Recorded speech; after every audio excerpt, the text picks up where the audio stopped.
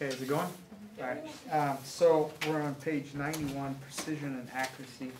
This is the last section of this chapter, so remember tomorrow you'll have an accelerated reader, and then Monday we'll review. So I'm taking your accelerated reader, and you're not taking it, but you would rather have review on Monday, and then we'll take the test on Tuesday. Yep? Tomorrow is Friday. Yes. And so you have an accelerated reader on Friday. Okay, that's Oh, what you chose to do. Okay. All right. Thank you for. All right. So this is section 110, precision and accuracy. Anytime in mathematics that you deal with numbers, there is a choice of how things go and what's accurate, what's precise. You know, we go back to 7th grade math and you talk about UPSI. You know, it goes understand, plan, solve, and check. Check is part of that accuracy and precision. So it goes way back there. But if we look on page 91, the first word in this section is precision. Okay, so let's write that word down, precision.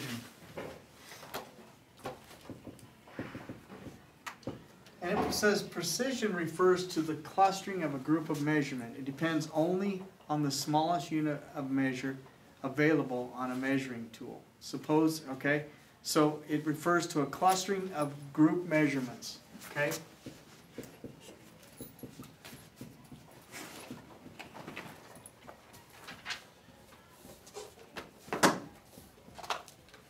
Now, if you take a look at that first ruler, all right, if we want to find 8 centimeters, if we're measuring something and you're told that a segment measures about 8 centimeters, I'm going to show you about precision. And this is, if you want to know what connection this has to the assignment, the first on page 93, it says find the absolute error of each measurement, then explain its meaning.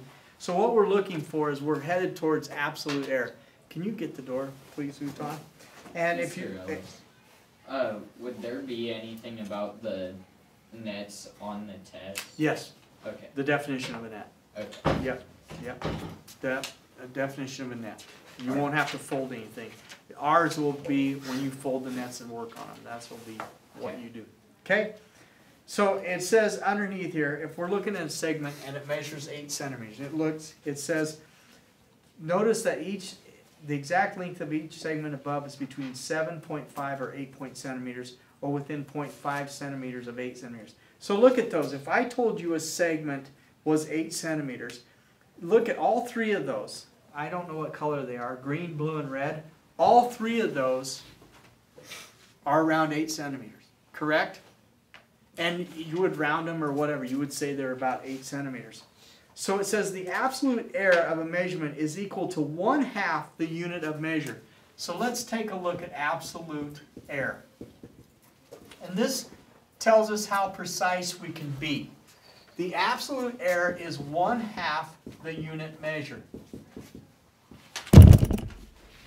Okay? So if we're looking at 8 centimeters, its unit measure is what? That's the key. What's the unit measure? 8 centimeters. All right, it's 8. No. What's the unit measure? What's it based on? Centimeters. 1 centimeter. So the unit measure is 1 centimeter. Correct?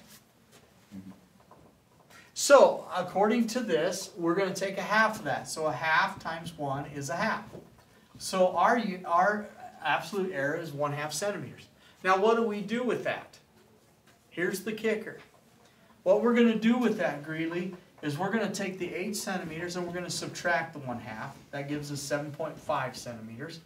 And then we're going to add it to the 8 centimeters. So it's 8.5 centimeters. So the absolute error, okay, it says, let me put it the way they say. The absolute error is equal to 1/2. So we can be between 7.5 centimeters and 8.5 centimeters will give us 8 centimeters. We can be anywhere in between those. And our segment would be approximately 8 centimeters. Okay? Now the absolute error is this. But this is what we can be between. All right? So if we take a look at our assignment, It says find the absolute error of each measurement, then explain it. All right? So this is the explanation. This is the absolute error. So if we go 12 yards, let's make it a little harder. Let's go number 9. This one right side, but Yeah. Let's go number 9. 50 and 4/16 inch, correct? Yes. All right. Or So the unit of measure is what? That's the key. Yep. 1 inch. What is what? 1 inch. 1 inch? No. No. No. The smallest unit that we're spaced on. 1/16. It's 1/16. Because we have 4/16. So 1/16 is our unit measure. What do we do with that, Gigi? You add to. No. The first thing you do is you multiply it by a half. Absolute error to find our absolute error. Okay? So it is 1/32.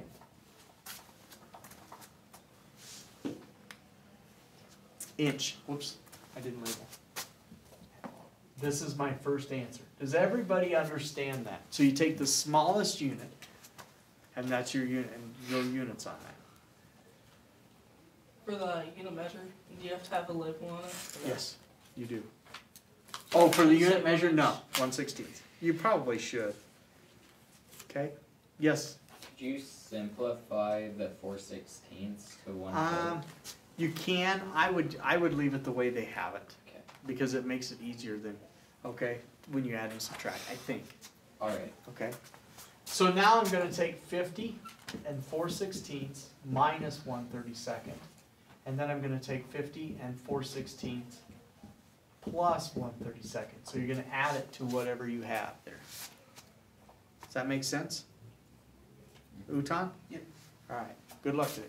Thanks. So, so this, if I get a common denominator, is 50 and 32 would be 8 over 32 minus 1 over 32. Does everybody see where I got that? I got a common denominator. And it, are you okay? Whoops, I don't know where 13 came from. If Where do you that's, get 8? okay? take it times 2. I took 16 times 2 to get 32, I take 4 times 2 to get a common denominator. Oh. Right? Yep. Now I subtract and I get 50 and 7 over 32. And now I'm gonna add them. And don't reinvent the wheel here, because you have 460. Just rewrite it as 50 and 8 over 32 plus 1 over 32. And it's 50 and 9 over 32. Okay? Yes? So what is that telling you? Okay, that's a great question. That, they're gonna say, you remember where it says, then explain its meaning? Do you see that in the Yeah. directions? It says, all right, I'm gonna write it like they do, so you, maybe this is the best way. The exact, Bo, the exact measurement could be between 50 and 7 over 32 and 9, or 50 and 9 over 32. Whatever the measurement is, it's between those two values. We don't know exactly where it is, but we know it's between those. That's as close as we can come to it. Does that help, Bo? Yeah. So Okay. it's just kind of like a So, room for error type deal. exactly. Yep. So there's your first answer and there's your second answer. Harper, do you have any questions on that? No. Okay. You understand how to do the first 6. Okay, let's run through 8 through 13. Let's just talk about the unit measure.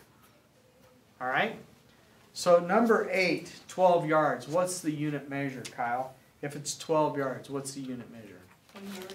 1 yard. So would you take that 1 times 0.5? Okay. Dawson, we talked about 9, so jump to 10. It's 3.28 feet. 100. 100th, which is 0.01. So you're going to take 0.01 times 1/2. All right, and then we're going to add it and subtract it, correct? What about 2.759 centimeters on number 11? Utan? That'd be 0.001. It's 0.001. Okay? What about number 12, Harper's 14 7/8 mile? 1/8 of a 1/8. mile. Do you see how to do that, Joss? Mhm. We good? All right. Okay. And then Yeah. they already have it for you on number 13 then? 0.001. Yeah, it's already the unit measure. Yep. Any more questions on that? The absolute error.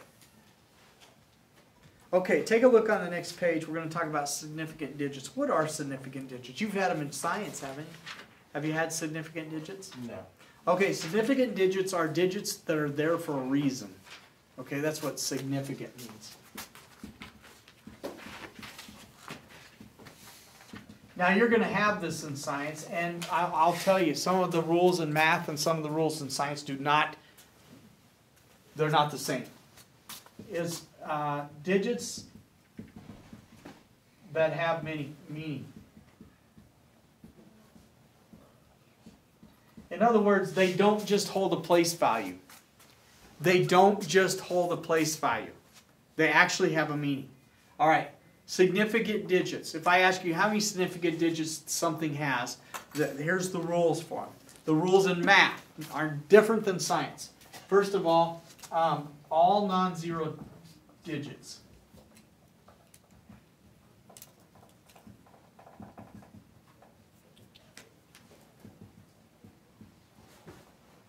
All non-zero. So if it's a 7, it's significant. If it's a 2, it's significant. You see what I'm saying? All non-zero digits are significant. You keep spelling significant. Do I? What am I? Oh, Significant. Yeah. this should be a C. shouldn't it? Significant. Significant. Spell it for me, please. SIGNIFICANT. There you go. Okay. Thank you for I thought sharing. it looked right. Significant. Yeah, I was just copying. Yeah, don't copy me all the time. And it's very important that you know how to spell it. Honestly, I didn't even notice it. Okay. It says in the second one, in whole numbers, zeros are significant if they fall between non-zero digits. So number 2, in whole numbers. What does that mean? There's no fraction. Oh, no decimal. Yeah, would be the same. No fraction, no decimal. In whole numbers, all zeros are significant if they are between two non-zero digits. Okay?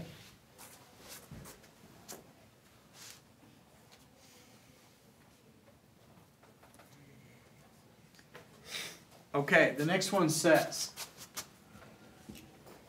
in decimal numbers greater than or equal to 1. In decimal numbers, and I'm going to use the mathematical symbol, greater than or equal to 1, every digit is significant.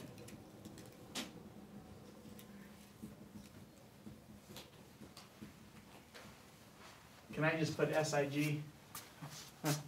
I'm cheating now, right? Or if we can put it on the test. No. I'll spell it out. There you go, sir. Way to ruin a good thing. And the last thing in decimal numbers less than 1. Decimal numbers less than 1.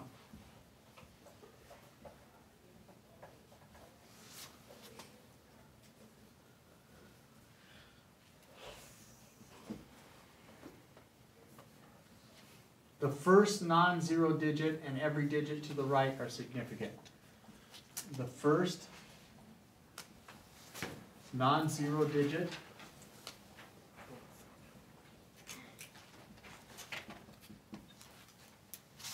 and every digit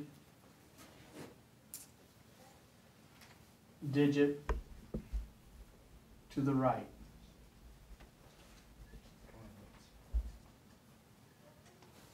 Are significant.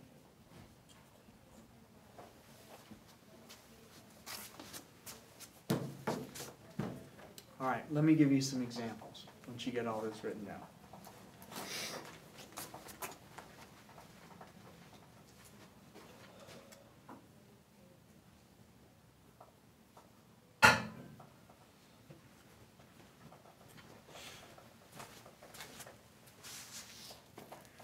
All right. Let's take number one.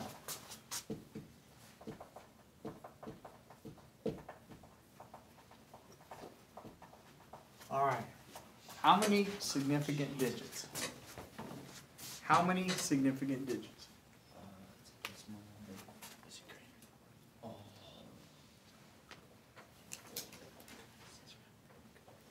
This is greater than 1.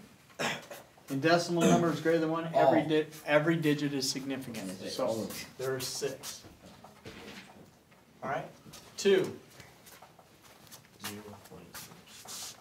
0.00750. All right, let's take a look at that. It says in a decimal number is less than 1, which it says the first non-zero digit and every number to the right. Good luck with those. 2. So the first non-digit, this one, and every number after that. Oh. 1, 2, 3. So actually it'd be infinite, wouldn't it? 'Cause the What? number goes on forever. No, it doesn't go on forever. Oh, it doesn't. You No. know, if there would be a line over it, would it be Yeah. infinite? Yeah, then we, yeah. Okay, but it doesn't go on forever. Let's try this one.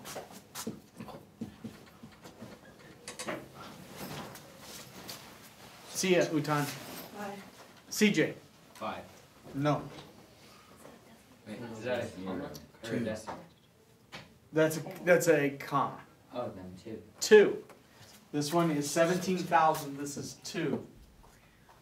Okay? It's the second one. Non-zero digits are significant, right?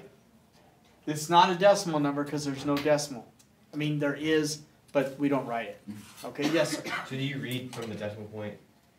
Like, if this is the decimal point right here, you go this way? Yes. If I change this like this, Bo, watch this. This is 17, and if I do this, even if I do this, even if I just put the decimal point here, how many significant digits? 2. No, 5. 5. Just by me putting it in there tells the reader that I want all the digits to be significant. If I don't put it in there, then these don't matter. I wouldn't put this decimal in here unless it mattered. Okay. All right? Yeah. Now watch this. If I change it to 17,000.0, now how many? 6. 6. Because the reader says this must be significant, but I wouldn't put a 0 there unless it mattered. Right? You wouldn't put that 0 there unless it mattered, would you? Would you put that decimal point there unless it mattered? No. So it must matter. Okay? So that's the problem with significant digits. Is it depends on what's there, what's happening. Okay? You okay there, Harper? Yeah. Hang in there, bud. All right. Okay, so let's take a look at on page 92, 2A. 2A on the guided practice, right underneath example 2. 2A, 779,000 miles. How many significant digits, Addie?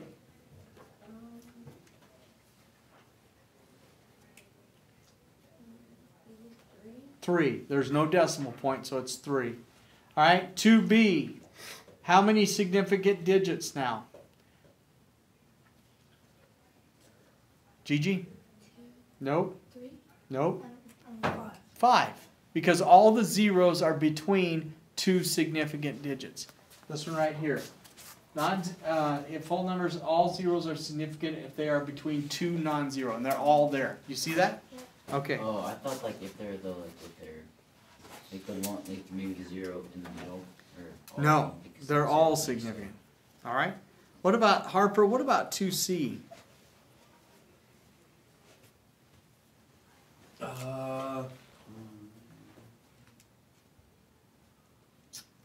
It's either 7 or 9. I don't know which one. All right. 9, I think. 9. Yep, all of them are significant. You wouldn't put those there unless they were seen, and the 1 zeros are in between non-zero. Okay, so, all right. All right. Let's take a look at it. What's the next word there? Accuracy. Accuracy. Accuracy. This is a word that we don't apply much anymore. It refers to how close a measured value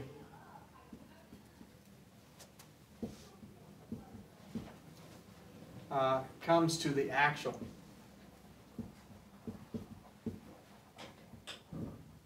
Thank you. The actual or desired value. You know, a bullseye is a perfect example of this. A bullseye is a perfect example because we can tell from a bullseye how close you are. All right? And accuracy is important for many things in science, isn't it? Obviously, if you want to remove a tumor from your body, accuracy is very important, isn't it?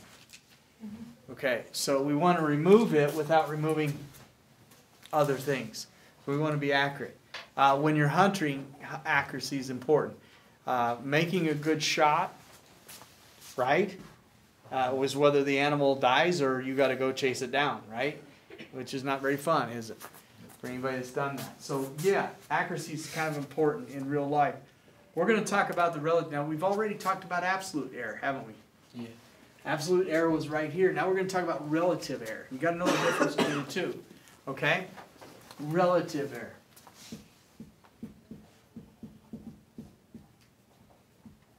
Relative error equals the absolute error divided by the expected measurement. The absolute error divided by the expected measurement. In the past, somebody said, well, it's the measurement they give you. Yeah, pretty much. Okay? Let me give you an example. Now, we changed relative error to percent. So when they ask you to find, this one's a decimal, right? Or like right here, this one's a decimal or a fraction. The other one is a percent, so we move the decimal point.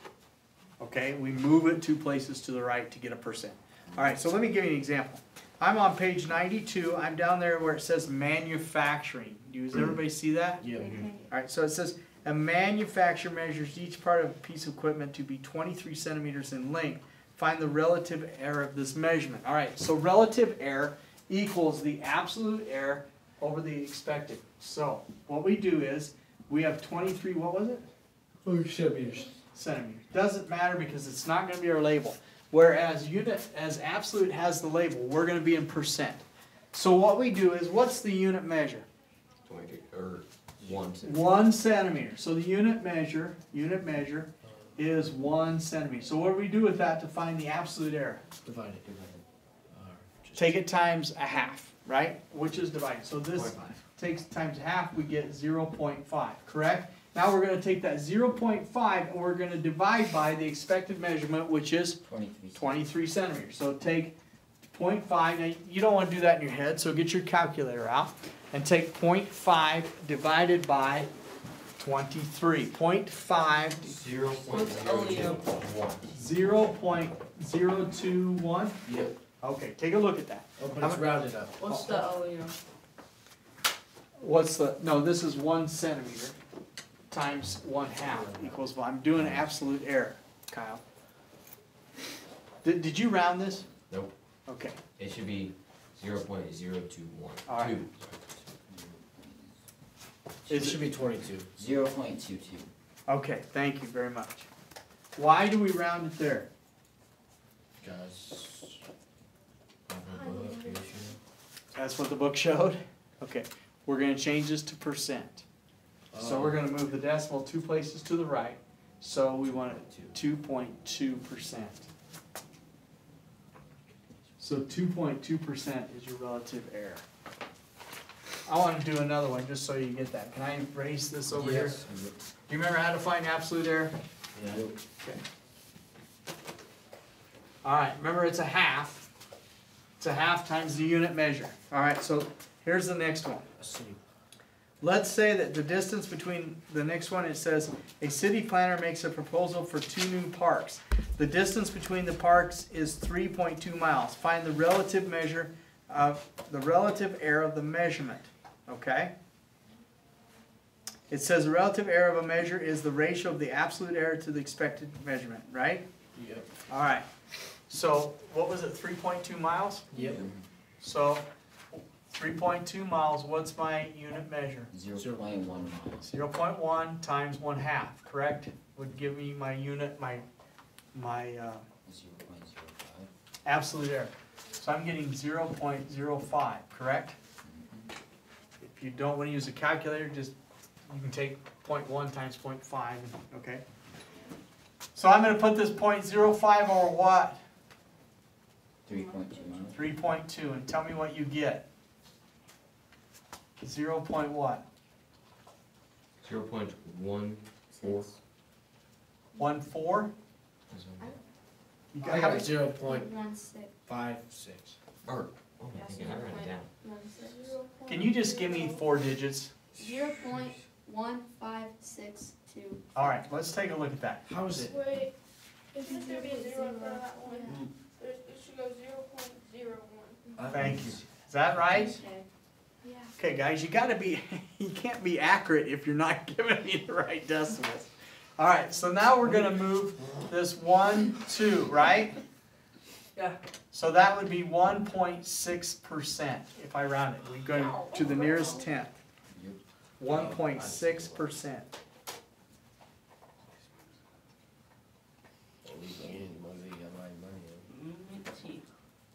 Alright.